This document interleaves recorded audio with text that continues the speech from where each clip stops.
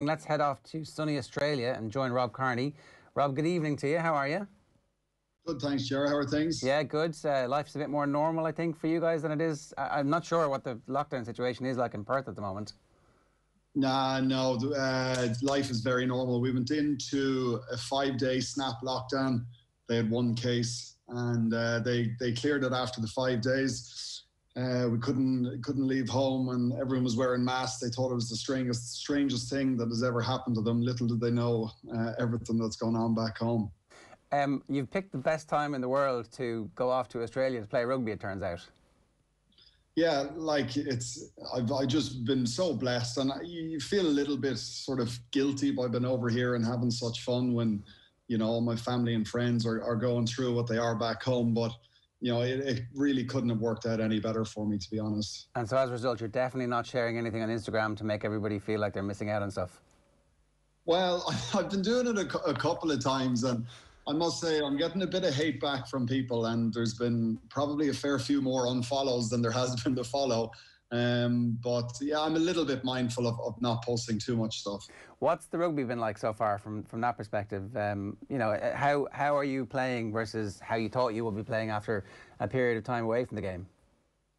Yeah, not too bad. Like, I played my first game 2 weeks ago and got through a full 80 minutes, which I was probably most concerned about. I hadn't played a game for 7 months, and then I finished up at Leinster in September, and then I didn't really have a team to do any team training with or ball work for 4 months until I got over there in January, and then got thrown in pretty quickly. So I think just to get through the 80 minutes was a big plus for me.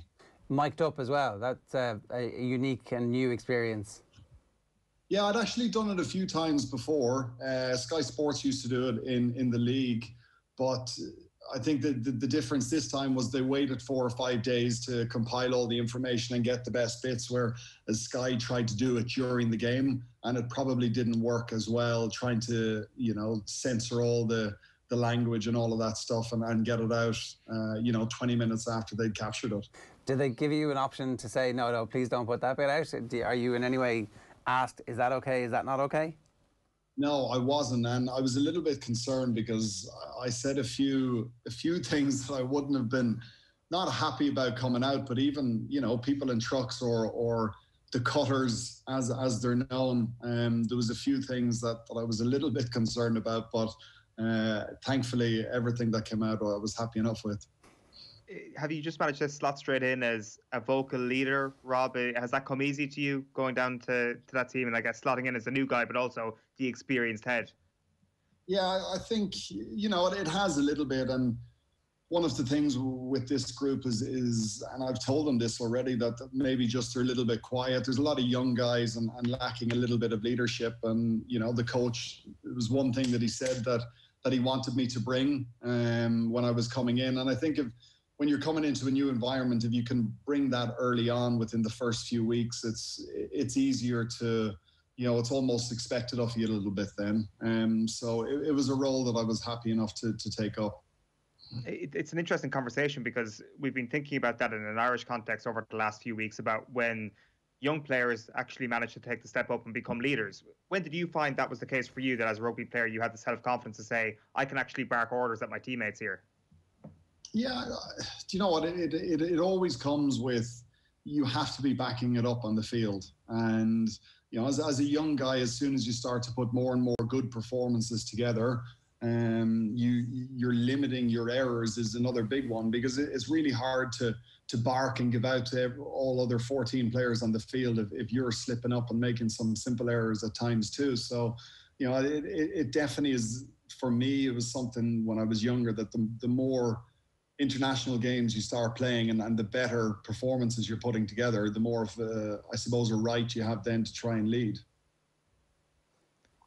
Does it help when you have coaches who are saying you're doing really well, continue to do this? Or is it all on you? Is it all on the player, Rob, to actually say, I'm confident now, I have the capabilities of actually being a leader and a vocal one at that? Yeah, I think there's definitely an onus on the coach to spur you on a little bit and say, listen, we need you to start stepping up into this leadership role. Coaches are very good nowadays that they'll pinpoint maybe 4 or 5 younger guys who they see as potential leaders or future captains of the club and whatnot, and they sort of, they give them a little bit more onus to share their opinion and to speak up in meetings and things like that. And that is something that an awful lot of coaches will do. Like I say, they'll pinpoint 4 or 5 younger guys and just slowly, nurture them through the years. Rob, was it always your intention to have some time at the end of your career where you played away from Ireland, or did you want to be a one club player? What was behind the decision to move? Do you know what? I'd never thought too much about it. Certainly back at the end of last season, July, August time, I was very much resigned to the fact that I was going to finish up in September. There was no contract there for me at Leinster, and I'd very much come to terms with that because, I've been so lucky with what I've achieved in rugby and how many years I've been able to play professionally at the one club. I think last year and the year before they were pretty unfulfilling for me in terms of, not getting picked for, obviously missing out on that Ireland squad and then losing my place at Leinster and, not getting any sort of a sign off with empty stadiums and crowds. So, it came around quite quickly, and, it's one of the best decisions I've made so far. I'm having the time of my life. Is it the type of thing that could extend, that actually maybe you go on a bit of a world tour now and think, why wouldn't I do something like this? You look at, say, Dan Carter's officially retired just now, but he did play a long time at the end of his career, did travel a good bit, did see other rugby cultures, and I can see the attraction of that. Yeah, there definitely is a huge attraction. I think my eyes have definitely been opened up to, the big bad world outside of Dublin that there is. And, I've been so energized by joining a new club and meeting new people and coaches and everything that comes with that, and trying to re-establish yourself a little bit. And also, it was definitely challenging for me. I never thought I'd be playing super rugby at 34 years of age. And, it's still early days. Like I said, I played 80 minutes. I knew all about it for the Monday, Tuesday and Wednesday after the game. So we'll see how the body goes over the next few months. Is coaching something that might not have been on your radar, and all of a sudden you go and you travel and you see other things and think, actually, I could do that? Yeah, you're bang on there. When I was back in Ireland, it was something that I never thought that I'd have been overly interested in. I think when you come away to a new country and a new club, it's only just sort of dawned on me how much I've learned off some amazing coaches. So Michael Cheika, Joe Schmidt, and Stuart Lancaster, the 3 big coaches I've had probably in my career. I've learned a huge amount off them. And when you come into a new environment and you give your point of view and I suppose your philosophy of how you see the game going, you can add an awful lot of value. And that's something that I didn't think I'd be able to do as much as I am. The difference between the game in the northern and the southern hemisphere is something that Ronan O'Gara would talk about quite a lot, particularly their intention to attack and when people intend to attack versus, well, let's just kick the ball and see how the territory is going to go here. What's that been like, and is that even different from Australia, from New Zealand as well? I know you played 1 game, so it's very early, but the stuff that you're watching and what you're hearing in training. Yeah, I think the New Zealanders are definitely taking that to a different level, but it is all very much all-out attack, and the amount of ball and play is a little bit higher, and the speed of running, the amount of running that you do. I think I covered maybe 8.5K in that game 2 weeks ago, which I wouldn't have covered in any game over the last few years. So there's definitely an awful lot more running in it. There's an awful lot more high-speed running, which was probably the biggest area of difference that I would have known from back home. And then the skills, obviously, is there a difference in the skill set? I'm not saying that they're more skilled or less skilled, but they just have different types of skills, or is it essentially still the same game, it's just played with a different intention? Yeah, it's still the same game. There's definitely more, you're encouraged to take a lot more risks. If you throw the ball and it doesn't come off, it's not really too much of a worry to the coaches. They want you to try all of that sort of stuff. Now, you might not get away with it at international level, but certainly in the games that I've seen and been involved in, that they don't really care as much about mistakes, and you're encouraged to, take those 60-40 chances, whereas back home you'd be encouraged not to take a 50-50. Now, in saying that, the dry ball and the conditions does make a huge difference. When you're playing with wet balls and greasy balls, it does make it an awful lot harder to try and play that type of game. When you were playing in Ireland, Rob, who was the coach that made you fear giving that 50-50 pass the most? Oh, what a loaded question. Good man. I think, listen, Joe was very much dead set in terms of how he wanted to play the game.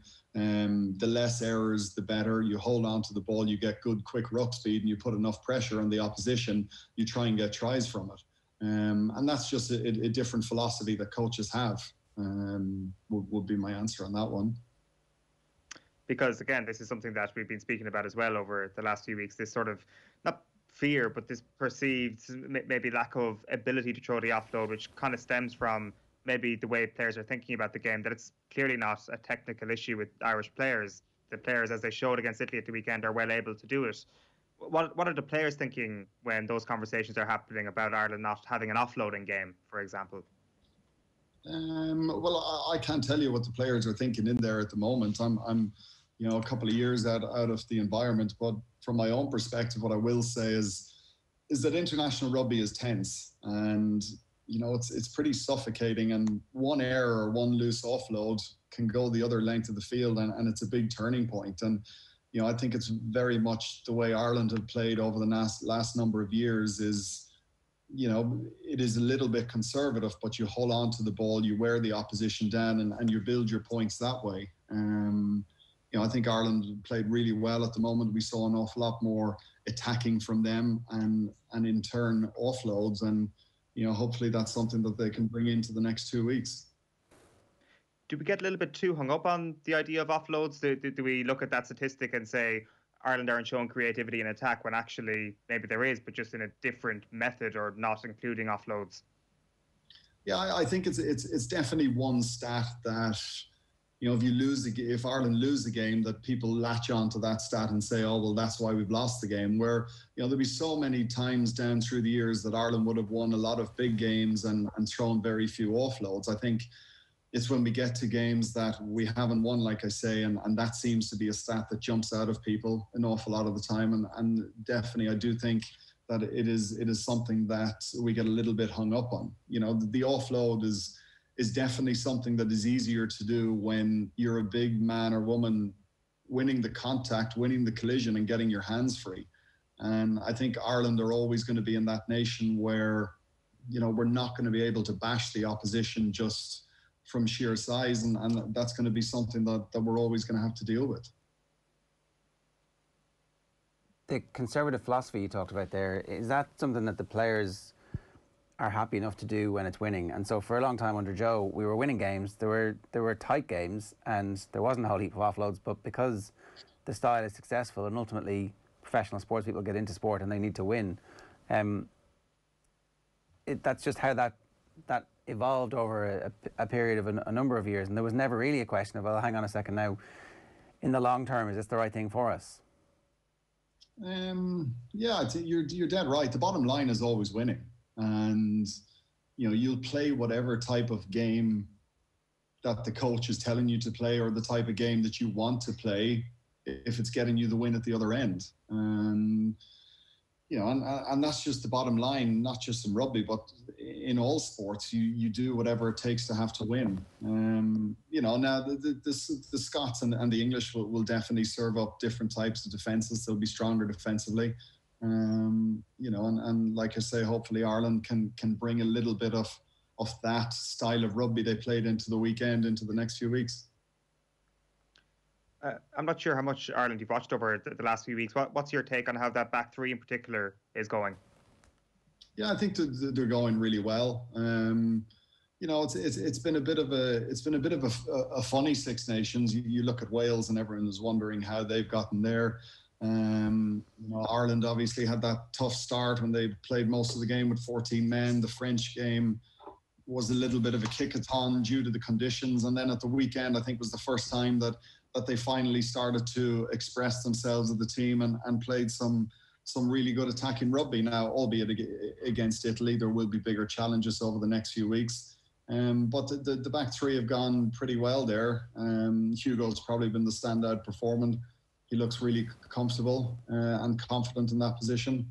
And, so they've been doing really good.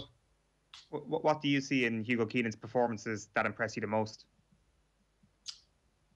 Well, for me as a fullback, it's always solidity first and foremost, and you want to give all the guys in front of you that assurance and calmness that you're going to be able to shovel up all the shite that when it comes up the other end. His sevens background is something that is definitely standing to him. He's unbelievably fit, and he's quick. He's got some good top speed, and he demonstrated that at the weekend. And he's only going to grow more and more into that position the more he gets to play it.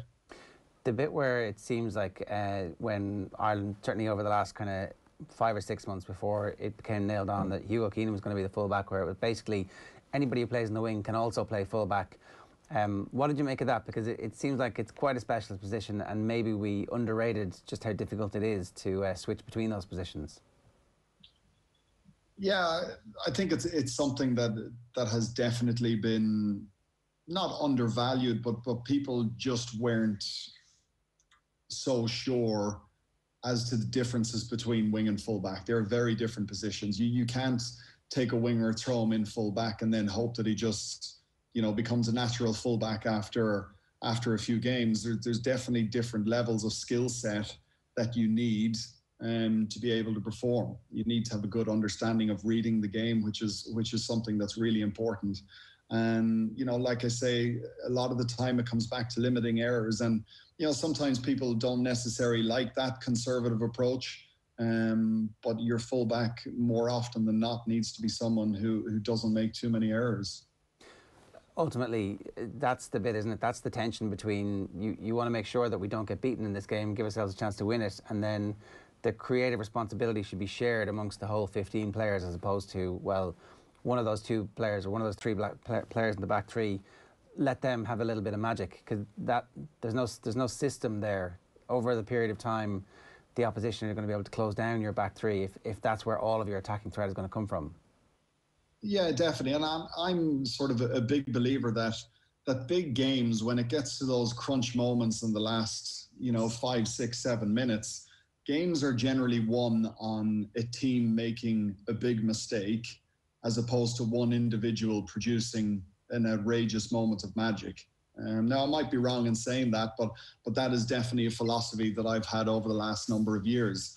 And, the more guys you have in the team who will ensure that when those clutch moments come in the last 5, 6 minutes, that they're not going to make big mistakes, the more chance you will have of winning the game. Because I think a lot of people would just assume that how Leinster win their games is with that kind of offloading, free running, but if you look back at, say, the Champions Cup final in Bilbao, that was a clutch game that was won by a mistake from the opposition, and Leinster not making that many mistakes, and that was 2 of the best teams in World Rugby at that point, Leinster against Racing. And I guess if you look back at the All Blacks winning their World Cup, maybe the one that ended their famine when they beat France in it was a single point game at that stage, and they didn't give away a penalty. Maybe they should have, but they're the type of games that you're actually talking about, as opposed to we need to be playing football like Brazil, essentially.